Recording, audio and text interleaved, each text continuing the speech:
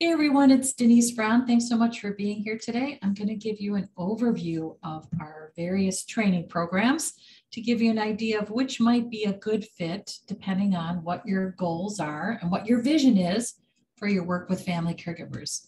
So I'm going to go through the presentation, and then those who are joining live, I'll stop the recording and answer any questions that you might have. Okay, so here we go.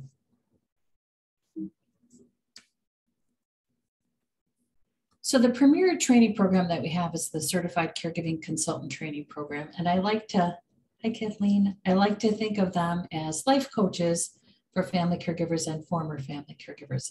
I went through life coach training in 2004. I had already been working with family caregivers for about 14 years, and I had started online support groups for them in 1996. And because I was sitting with them every day in these online support groups, I wanted to make sure that I was bringing my best, knowing that oftentimes I was encountering individuals that were really struggling with the worst time of their life. And so that's when I enrolled in life coach training in 2004. And so when I created the consultant training, I really pulled out the communication strategy that I learned in life coach training, because that was the communication strategy I used every day. And I saw it work every day. So in life coach training, I learned all these tools and techniques. And there was one that I used every day. So that's what I teach in the consultant training. Okay, so I just want to make sure that I start off with just talking a little bit about how consultants make money. So one of our consultants has contracted with her county, and she now provides support to direct service workers that includes family caregivers. Another one of our CCCs has been contracted out with an employee assistance program to provide elder care support services. Another one of our consultants billed out $4,000 in November for delivering 2 different presentations. And she was hired to deliver these presentations because an organization had saw her present at one of our events. And then we've had consultants who have been hired to provide programming for state-specific organizations as a result of presenting at our events. We have another one who's created a paid membership program for family caregivers. She uses a closed Facebook group. Another one received a grant through her area agency on aging to present the caregiving years throughout her region. And then our consultants are also paid influencers and paid content providers. And they also provide one-on-one sessions and group coaching with family caregivers. I should also mention that some of our consultants take the training to enhance their career. So we have one consultant who actually left the workforce during caregiving. She took the training program while she was in the midst of her transition. And because of the training program, she was able to find a job that she wanted, coaching. So some do use the training to enhance a career within an employer, and some do start their own business. So we do have an impact in terms of really creating awareness around the caregiving experience. We've been in media and articles and social media campaigns for startups like CareFlow, which is an app for financial family caregivers, and for other types of advocacy campaigns like Embracing Carers, which is an initiative that's been organized through a large pharmaceutical company. And so they profiled some of us through one of their awareness campaigns. And then just about 2 years ago, several of our consultants were quoted in an article on oprahmag.com. We keep track of our mentions in the media, and I do add them on a page on careyearsacademy.com, and I'll share that page when we get to the end. Oh, here it is. So you just could go to careyearsacademy.com/news. I try to keep current with our mentions in newspapers, online, and magazines. So when I think about the business I'm in, it's really about creating opportunities and preventing regrets. I realized probably about 10 years ago that one of the ways we heal during a difficult experience is when we receive opportunities. So opportunities that I've really created for family caregivers over the years includes being able to blog on a national website. So I launched caregiving.com in 1996. I sold it in March 2020 to Ohio's Hospice. And I was really one of the very first websites to just feature the blogs of family caregivers. It wasn't about doctors and lawyers and other healthcare professionals. I wanted to be the voice of family caregivers so that our expertise is what is in the spotlight. And then I hosted a national caregiving conference for 4 years between 2016 and 2019. And the presenters were family caregivers and former family caregivers. And because of that, those who presented at the conference were able to include on their resume or on a website that they were a presenter at a national caregiving conference. Just to be able to say that feels good. And then I really think that our work within this space is around preventing regrets. How can we support a family caregiver right now with the right resource so that tomorrow, next year, in 10 years, they don't have a regret around an impatient moment or an indecisive action, that they feel like, you know what, I did the best I could. That's what our work as professionals in this space is about. But I don't want to do this by myself. That is not fun. I want to be amongst the company of individuals like you guys. I want to be with others who have a like-minded passion, who want to make a difference, who really believe that collectively we can do so much more than we can individually. I want to be a part of a movement. Okay, and I think it's also important to notice and to note that we know that a caregiving experience is a painful one. We endure pain every day. And I also want you to know that if you're thinking about launching a business, that can be a harrowing one. There are similarities between a caregiving experience and running a small business. And it's important that we receive support around both. And that's part of what I build in to the training program, support if you're starting a small business. Okay, so when I think about what I do to help those in pain, it's about training individuals on how to be with them, to sit with them, to listen to them in their pain, not to jump in and fix them. So I just saw this today on Twitter. It happens all the time. Someone was sharing his caregiving story and everybody jumped in to tell him what to do. Well, he had done all that, right? So you get so tired of telling people, I tried that. That doesn't work. It's so frustrating. Of course, we know that there are other options. Of course, we're trying them. What we need is someone to say, oh, I get how hard it is. It's awful when you hit that brick wall over and over and over. So in the training program, particularly the consultant training, which is for coaches, it's really about how do you listen? How do you validate? How do you just be with someone in pain? And in order to do that, you have to have a comfort level with just being there rather than jumping in and fixing. Now, of course, we offer suggestions and ideas and resources. However, we only do that after we've listened and validated and asked. So we engage in this meaningful conversation. And when you're in a caregiving experience, you know how hard it is to find someone who will engage in a meaningful conversation about your life, because it's too painful for people to hear, but our consultants can do it. So when we think about the current state of family caregivers, we know that the mental health challenges they're experiencing are on the rise. So think about this. 2/3 of survey respondents said they experienced mental health challenges during the pandemic, such as anxiety or depression or suicidal thoughts. So we have millions of people in pain. And our goal in our work is to keep them company, to know that they are not alone, that they don't have to go through this without support, that they have our support. So we're not therapists, we are coaches, we are consultants, and we use a really very particular type of communication strategy to really sit with someone in pain.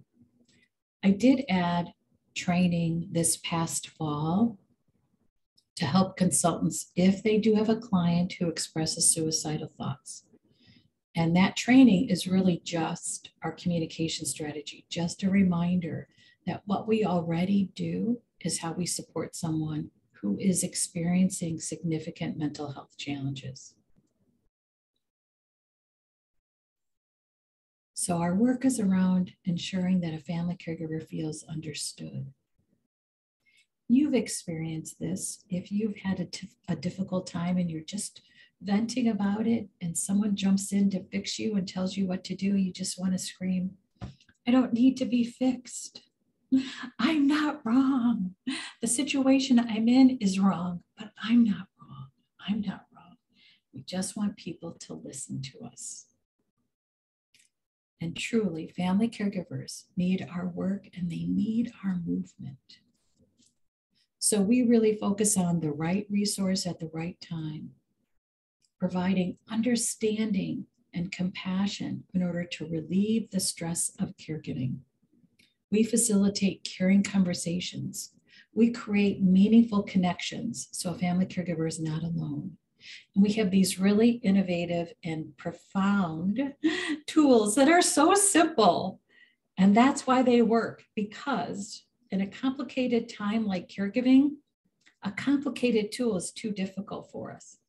I actually just experienced this on LinkedIn. Someone had shared a graphic around how we find the right support during caregiving. And it was just like straight out of a business book. And I thought, I didn't get it. I just need something simple that helps me pinpoint what I need. And that's the goal of our tools, our wheels. And I'll show you what one looks like. And then the other goal is that regardless of what's happening in the world of caregiving, we're able to pivot to meet those needs. So the pandemic started, we pivoted to meet the needs of family caregivers during the pandemic. We had immediate training to help our consultants manage what was changing during a hospitalization. So they understood how to support family caregivers who were trying to manage a hospitalization at a distance because they couldn't visit. So I'm very in tune. I'm committed to being in tune with trends and then sharing information with consultants so that they can really speak to a client who's experiencing those trends. Okay, so I like to create success for those who go through the training program, for myself, for all of us. So I do ask individuals who attend our virtual meetings that experience the tools and the planning sessions that I've created to tell us, what do you think? So for instance, every month I hold a free family emergency planning session for family caregivers. This is actually what the consultants offer, but I want to know what works about it, how people respond to it so that I can help the consultants deliver the best experience possible when they are managing these planning sessions with their clients. So I ask for feedback when I hold these planning sessions. And for instance, the family emergency plan has really been a success. 100% of those who have attended those sessions say that they recommend this program for others in their life. So it's important that we create opportunities. So just a little bit about me. I sold caregiving.com in 2020 to Ohio's Hospice, and I launched the first training program in January of 2016. I currently help my parents who are 90 and 87. And I started my own personal caregiving experience after my dad's bladder cancer diagnosis in 2004. And I'd just like to clarify that our programs are not about becoming a certified nursing assistant or a home health aide. They also are not about a disease process. And they aren't about the logistics of starting a business, because there's so much out there right now to support you. You can connect to your local small business association, your local chapter of SCORE, which is Service Corps of Retired Executives, for support around starting a business, the logistics. You can use an organization like LegalZoom, for instance, to start your business. But here's what the training programs are. They are for those who have a personal or professional caregiving experience. It's about supporting the family caregiver and or the former family caregiver. And it's a way for you to create your meaningful work and the way that works for you. You could become a volunteer. You could become a business owner, or you could be a different type of employee in your career. So because we're not specific to a diagnosis, we are specialists in the practice of family caregiving. That's what I teach. I teach what the experience of caregiving is. You bring in your knowledge of your own personal caregiving experience. And then I show you the themes of caregiving through the training program, especially the consultant training program. So in all the training programs that I've launched, we've had over 300 who have, from 6 different countries, have enrolled in our programs.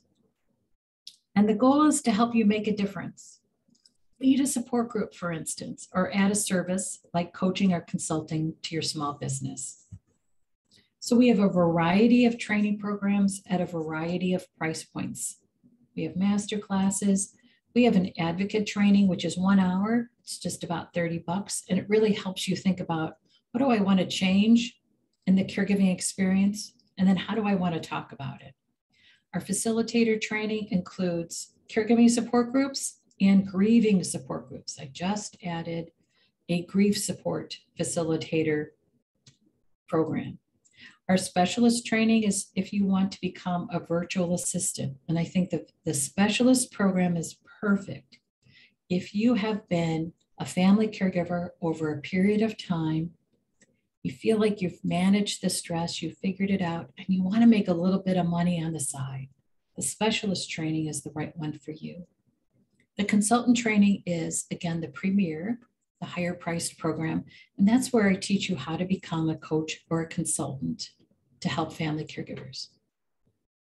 Our educator program is the next level up after the consultant training.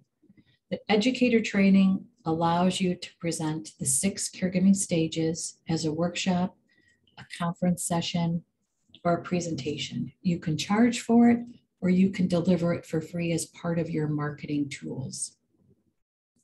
So in order to become an educator, you have to take the consultant, because the consultant training is a deep dive into those 6 caregiving stages. It really helps you when you want to deliver the workshop then, because you understand those 6 stages in a really profound way. So I enhance the training program and improve it. So I'll just quickly tell you a little bit about how I've improved it over the years. So my life right now wheel. So Kathleen, for a specialist, they manage the to-do list. They manage the calendar. They help with scheduling. So the specialists who have gone through the training also might help with meal preparation and grocery shopping. So for instance, one of our specialists decided she was going to help plan out a meal for 5 days and then actually help with creating the shopping list. So what she did is help that family and that family caregiver manage the meals for her family. We have some apps that I recommend specialists use. So for instance, a specialist could help organize help. If you've ever looked at any of those apps that help you create like a circle of care, the specialist could help that family caregiver manage that circle of care. So let's say the family caregiver says to the specialist, I need someone to take mom to the doctor's appointment on Friday. The specialist says, great. Posts a request through the app and then organizes it for the family caregiver.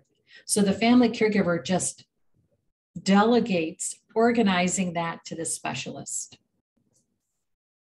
We've had specialists who have thought about, how do I help with creating rituals during the year to honor the carees? So could be planning different special events for the family, can be helpful during the holiday season with organizing the ornaments and the decorations, making sure that they get put up, they get taken down.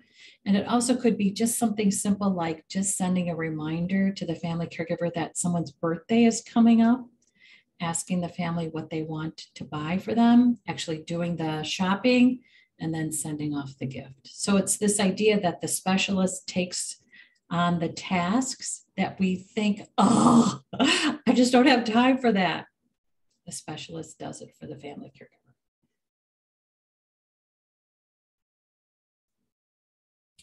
So the tools that I added in 2018 are our wheels, and here's an example of one.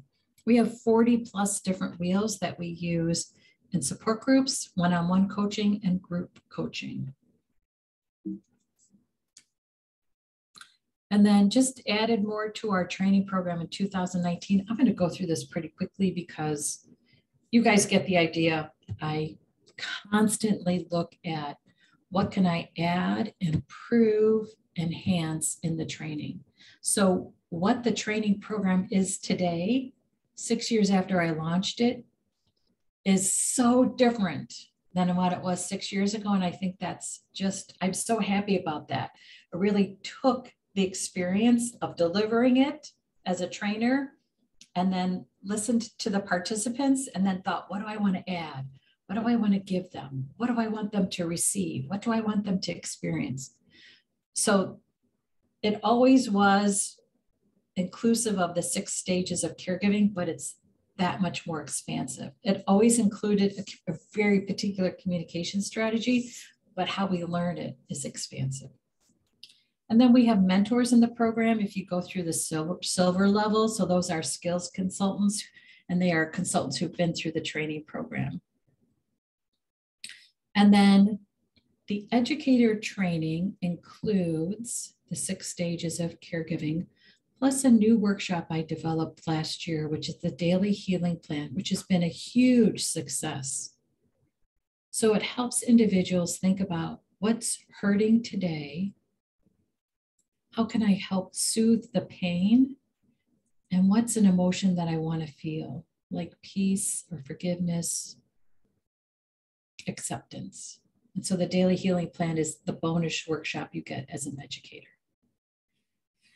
Okay, and then we have some new assessments that are just awesome and some new planning tools. So our consultants get 5 planning tools that they can charge clients for once they become certified. I'm adding coaching, group coaching tools March 1st.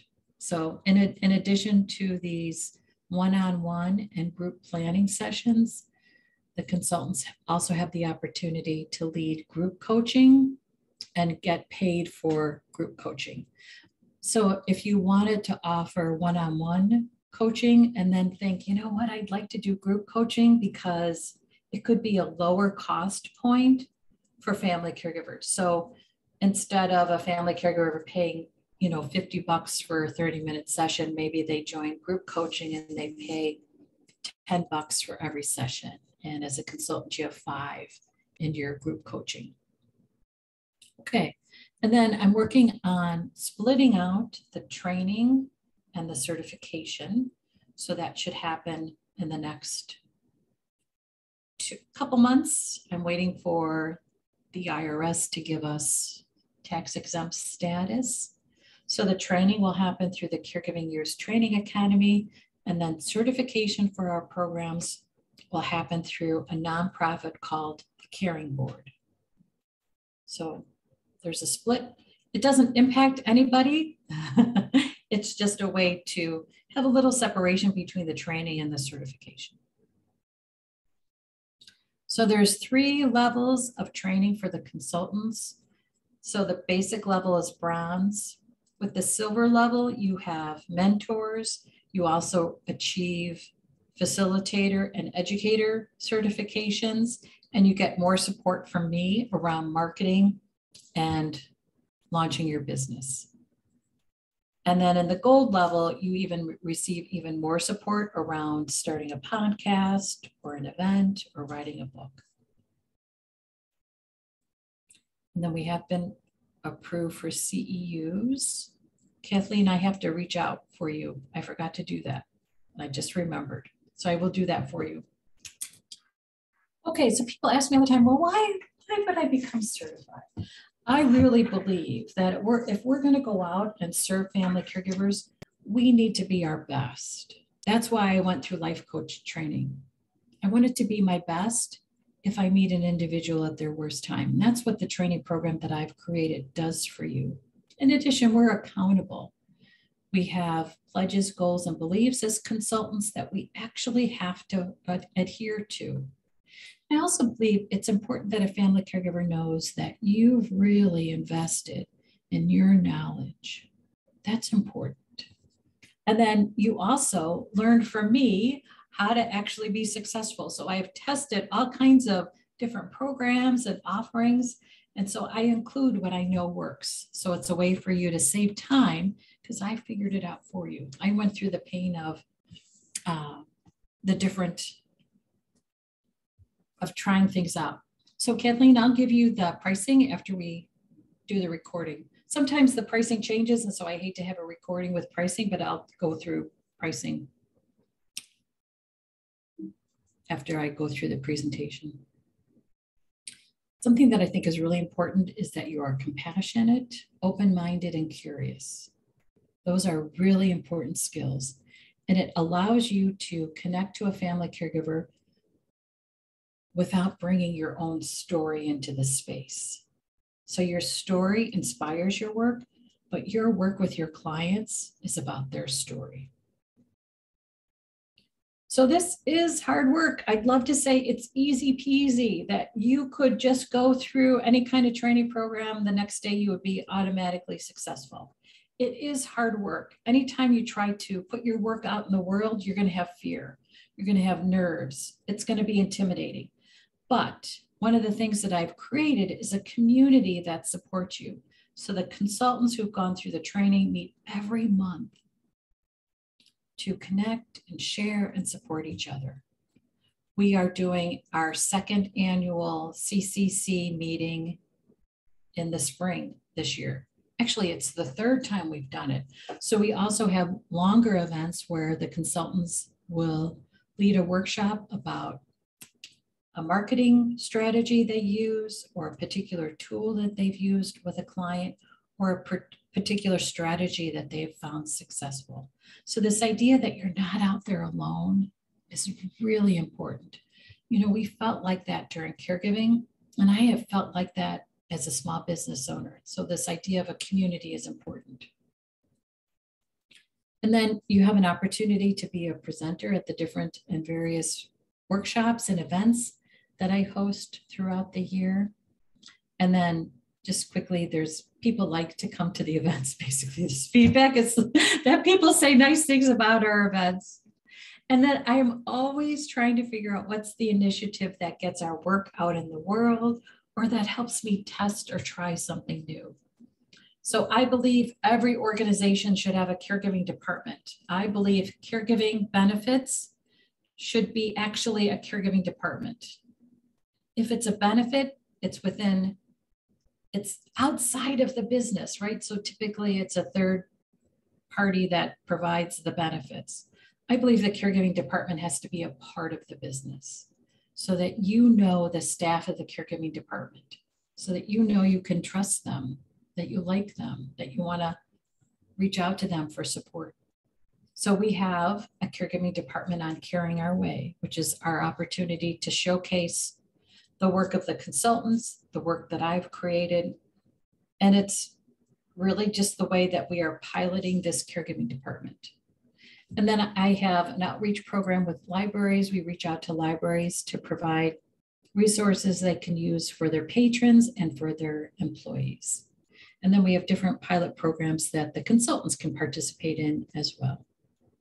Okay, so there are the different training programs. So we're going to do a raffle in just a minute. I would be happy to answer any questions that you feel okay asking on a recording, and then I'll actually stop the recording to answer anything that comes to mind that you think, I don't want it on the recording.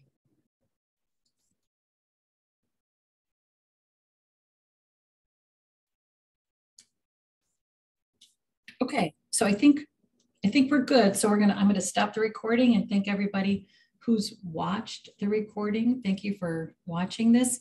And please know that you can reach out to me to schedule time to talk out your own individual goals and figure out which training program might be the right fit for you.